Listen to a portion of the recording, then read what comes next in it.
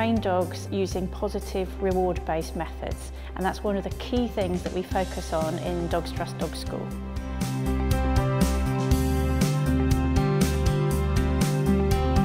It's often an automatic response for people to try and punish behaviours that they don't like.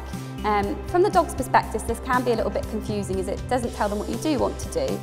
Here at Dog School, we only use positive methods because we know that they're the best for you and your pet.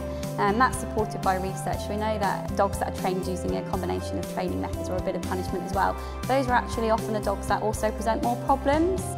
As an example, if you punish your dog for pulling on the lead whenever they see another dog, that dog might develop a fear of other dogs because they're associating that punishment with the dog that turns up at the time instead of pulling on the lead. That's one nice example of what can go wrong. Training's really important for dogs for two reasons. One is it's really important as a responsible dog owner that we make sure we have a dog that is under control in public places. The second is for the dog themselves, because every dog wants to understand how to interact with people. Dogs learn new behaviours by associating things close together in time.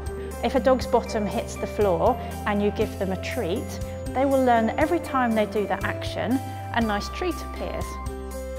Every dog is different, but what we try to do in our classes is we help everybody have the skills to practice around distractions so that when we teach our recall, we don't just want the dogs coming back in the hall, we want them to be able to do it out and about in the real world as well. And the same with their lead walking, we want them to be able to move it into real life situations. Dogs Trust Dog School is all about having an amazing time with your dog, building really strong relationships and being able to understand your dog in order to prevent any problems from developing in the first place. We want to build the bond between the dog and the owner and make sure both have a positive experience of coming to our classes. Interestingly, people using only positive methods report seeing less behaviour problems in their pets, so that's the way forward for us as well.